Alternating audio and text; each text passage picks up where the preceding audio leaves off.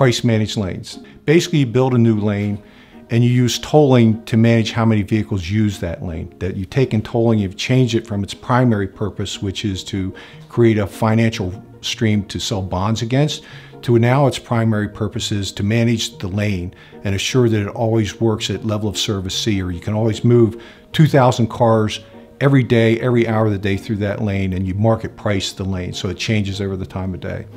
So we said, you know what you're doing with managed lanes is you're trying to provide a sustainable choice to customers.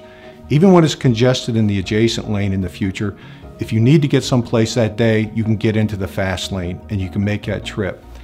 The real way to enhance mobility in that, by that I mean not just move vehicles, but move people, is if you get transit into that price managed lane. So I run a business. My business has to cover its own costs from the tolls. So I can't give it away. I can't just go say, well, we're going to go give transit X number of dollars to run in this system. But what I can do is strike a business deal with them. It works like this.